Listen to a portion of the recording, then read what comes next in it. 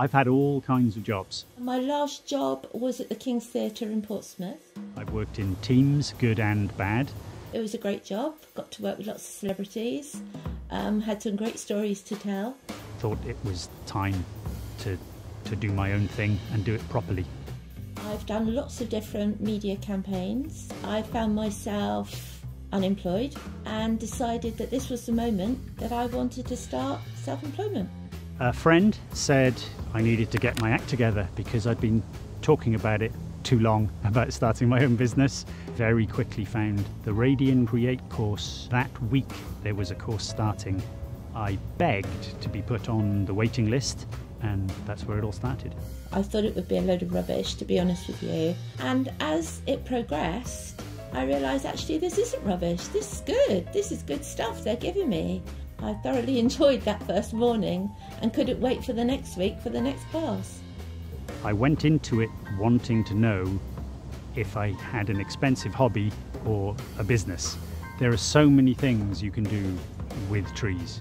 The limit is your imagination. Every month I'm getting more and more clients, and then when I actually manage to get them publicity and I see how happy they are, I love it. The experience of getting yourself from the bottom of that tree up into the canopy, just under your own strength, it's a great feeling. I climb trees to get a better view on the world and life, a whole new connection with nature. That's something that's maybe missing in the modern world. We're all staring at little bright screens. The guy who actually took the class was a businessman himself, and he went through scenarios that were real.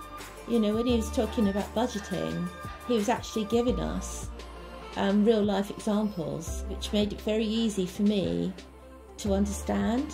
I got a much broader feel for what it is to be self-employed.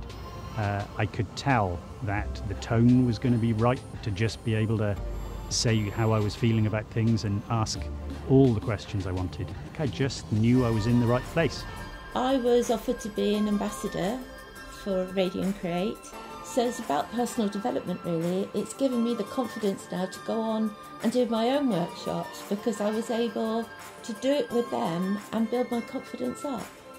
With my experience of all the PR and journalism that I've done, I think I could take on almost any project.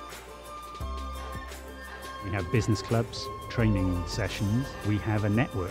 Yes, you could go it alone, keep walking with a stone in your shoe, or take the shoe off and shake the stone out and make everything easier, and the Radian Create course does that.